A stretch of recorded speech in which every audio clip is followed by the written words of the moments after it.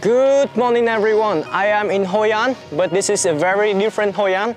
It's not like in travel magazines or Instagram photos. This is the countryside of Hoi An. In this video I will show you how cycling in Hoi An look like, where to cycle, and how to enjoy a very different Hoi An that not many people experience. Let's pedal!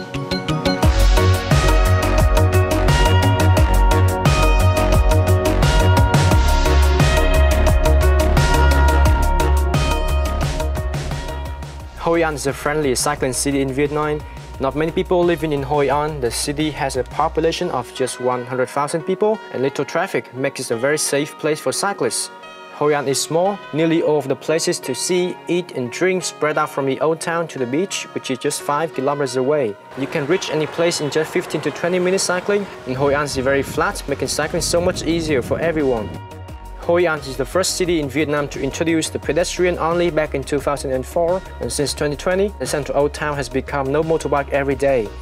It is also the first city in Vietnam to introduce the bike sharing service. You can download the app to use the bicycle for free for the first 30 minutes, then 20,000 dong for every next hour.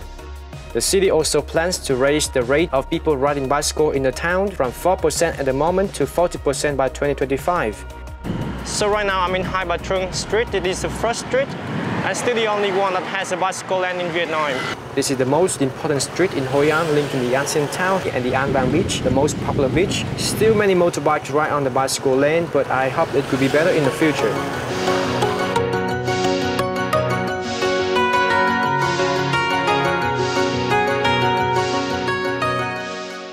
All of the hotels and homestays offer free bicycle if you stay. If you're one gear bike, they're fine for a short bike ride. But if you're used to cycling on a good bike and want to do a long bike ride, if there's some places where you can rent decent mountain bike for just $5 to $7, it could save you from swearing the whole day.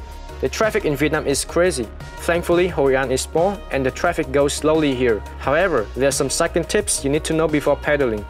Biking on the right side of the road. It could be difficult at first for people from Canada, Australia, New Zealand and England. Be careful when crossing the intersections. Some people cross a red light and always keep an eye on the road. Sometimes people make a certain turn without any signaling. Actually, the local people are very used to tourists riding bicycles, so they often slow down when seeing cyclists on the road.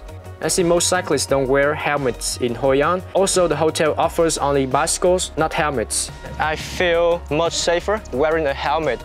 So if it's possible, when you rent a bike, you can ask for a helmet. Hoi An was recognized as a UNESCO site in 1999 and the town has just been doing tourism for just 20 years. Still, a large population working in farming and fishing, making it an amazing place to learn about local life in the countryside of Vietnam. There are so many routes to cycle around, you can easily do a 30 minutes, 1 hour or even longer in the old town or even out of the town into the countryside. Here are some places that you should cycle. Right now I'm in the central rice field in Hoi An. It's in the middle between the old town and the beach. In the last couple of years, the government in Hoi An has been building a lot of concrete paths that running through the rice paddies, make it more safer for the tourists to cycle around. The best time to cycle here is at the sunset time. Around this time, around 5 o'clock in the afternoon. This is one of the best places in Hoi An for sunset watching.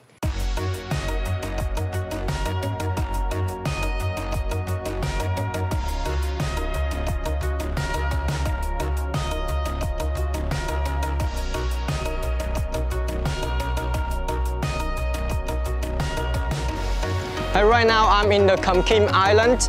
This island connects with the Hoi An city by a very long bridge, and most of the people in the island working in the farming and fishing. This is a great place if you want to escape the very crowded ancient town. There's quite a lot of tourists cycling around the island. Some doing cycling tours, some cycling on their own, which is super easy if you know how to use Google Maps. If you want to cycle the Kam Kim Island, I recommend starting your bike ride as early as possible, like 7 o'clock in the morning, before it gets too hot. And actually, in the countryside of Vietnam, the early morning is the most active time of the day, with people working in the field, the kids going to school, and people going shopping in the market. You can easily do 2 to 3 hours bike ride in the Kam Kim Island, so remember to bring a lot of water with you. Got it or not got it? If you know how to use Google Maps, which you should when traveling, you can easily do a bike ride yourself, not just the short ones, but even the longer rides. Just grab a bike, get a full bottle of water, and off you go. You're free to get lost, stay in the shade for a fruit stop. You can stop whatever you want, for how long you want, for a perfect photo. But when taking a guided tour, you definitely don't need to worry about where to go, worried if you miss some interesting places, and they take you on the best cycling route possible. The most important thing is the guided tour offers a chance to understand the local life deeper. And you really meet the locals and learn about how they live, what they do for a living. So both have pros and cons, that's your choice. So if you find yourself in Hoi An, get bored of seeing the tourists in the old town every day, just grab a bike and go.